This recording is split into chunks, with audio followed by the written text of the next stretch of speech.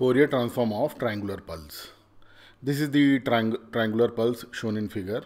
Its width is 2t and its peak amplitude is a. This triangular pulse is basically combination of straight lines.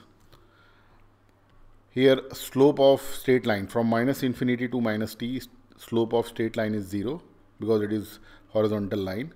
From plus t to infinite, slope is 0 again. And from minus t to 0, slope is increasing, and we can find out this slope of this line through this right angle triangle. Perpendicular is a and base is t, so slope is plus a by t.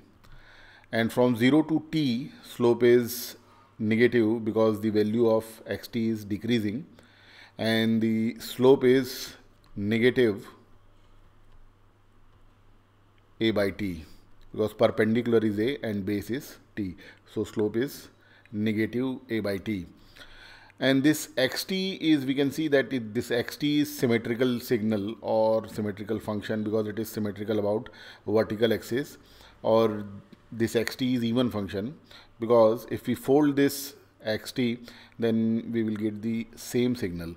So x of minus t is xt here, that's why this xt is even function or symmetrical function. Now we can write the expression for this xt, which is combination of straight lines.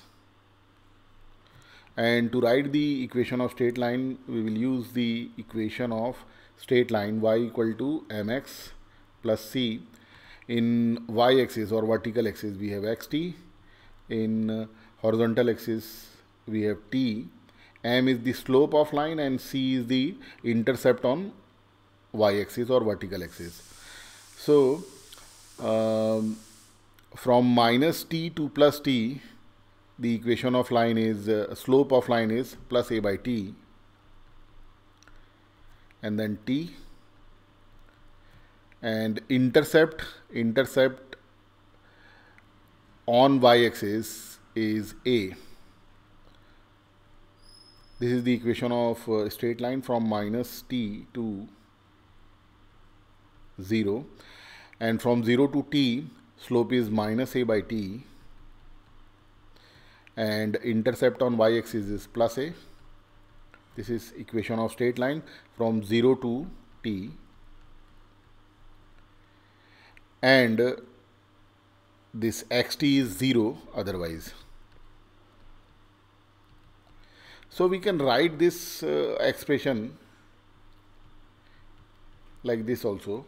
Xt is a by t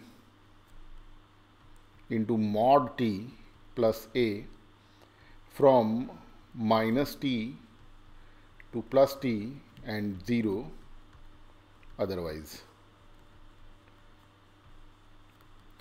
And there is one more representation of this triangular pulse. It is a tri t by capital T, where a is the peak amplitude of xt, and this t is the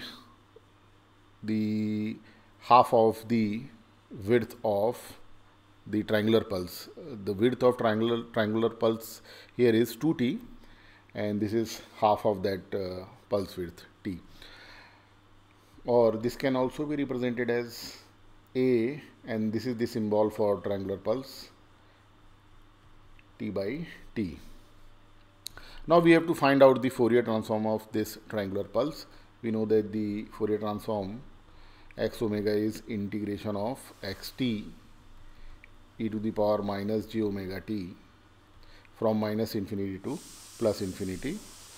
So let us substitute xt here, which is a tri t by t e to the power minus j omega t dt. Now this e to the power j omega t can be written as cos omega t minus j sin omega t. So the expression for this x omega is now integration of a tri t by t cos omega t minus j integration of a tri t by t sin omega t. Now we can see that this triangular pulse is even function, and this cos omega t is also even function with respect to time. So the product of even and even is even signal or even function. So this is first part is even. In the second part of integration, triangular pulse is even, and this sin omega t is odd function of time, and the product of even and odd function is always odd function. So integration of odd function from minus infinity to plus infinity has to be 0. So we can ignore the second part because it is 0. Now the first part, we can write the first part as twice of integration of this triangular pulse from 0 to infinity,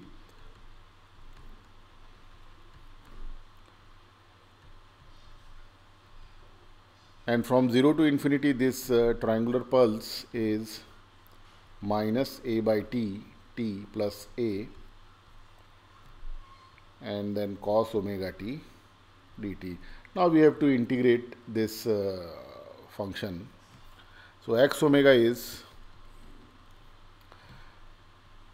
2 into this is first function, and cos omega t is second function. So first function into integration of second function.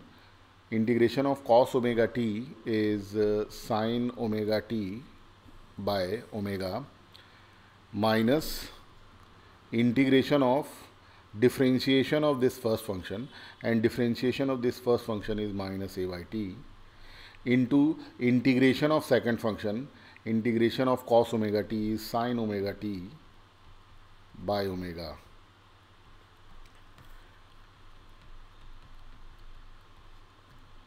So this is a by tt plus a into sin omega t by omega, minus minus is plus, a by t omega.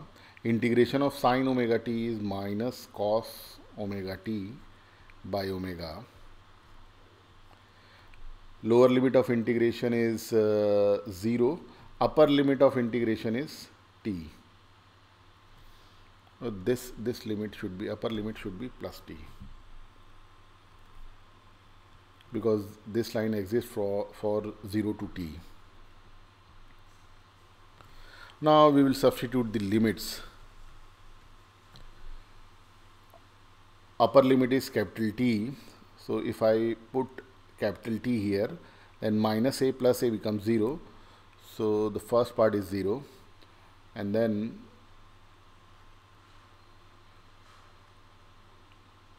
a by t omega square negative cos omega t. Now we'll substitute 0. So sin 0 is 0. So this is minus 0, and 0 here. Cos 0 is 1, and minus minus plus a by t omega square. So x omega is 2. In fact, we can take a by t omega square common. So this is 1 minus cos omega t. And this 1 minus cos omega t can be replaced by 2 sin square omega t by 2, because 1 minus cos theta is 2 sin square theta by 2. So x omega is 2a by t omega square into 2 sin square omega t by 2. So we can write these as 2 in fact 4a t omega square. So I put t here in numerator, so denominator becomes t omega whole square sine square omega t by 2, or this can be written as at sine square omega t by 2 divided by omega t by 2 square, or x omega is at sine omega t by 2 divided by omega t by 2 whole square. This is the Fourier transform of triangular pulse. Now here omega is 2 pi f, so we can write xf also. Xf is at sine omega is 2 pi f, so omega t by 2 is t by 2 into 2 pi f, or omega t by 2. Omega t by 2 can be replaced by pi ft. So here we have sine pi ft divided by pi ft whole square. Now we know that sinc x is sine pi x by pi x. So this xf is at. In place of x we have ft, so this is sinc ft and square. So xf is at sinc square ft. So this is the Fourier transform of triangular pulse. Now we can draw this xf with respect to frequency. Sinc ft is sine pi ft by pi ft, and this sinc ft is 0, or the zero crossing points of sinc ft can be determined by this by making this sine pi ft 0, and this sine pi ft is 0 where pi ft is multiple of n pi. Numerically n can take any value from starting from 0 to plus minus 1, plus minus 2, plus minus 3 and so on. But when n is 0, then frequency is also 0, and when frequency is 0, the value of sinc is maximum, it is not 0. So we cannot take n equal to 0. We will start n from plus minus 1, plus minus 2, plus minus 3.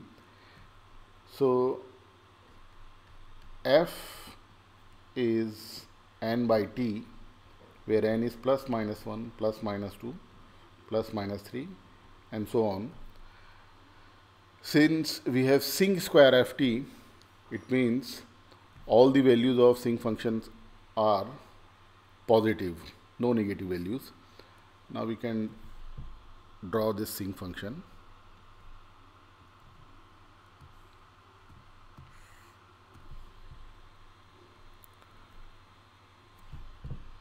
Its value is maximum when frequency is 0, and then its value is decreasing,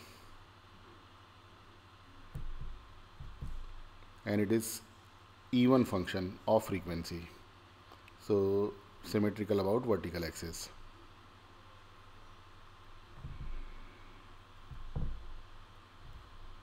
When frequency is 0, its value is maximum and it is 80, and these are the zero crossing points: 1 by t, 2 by t, 3 by t and so on.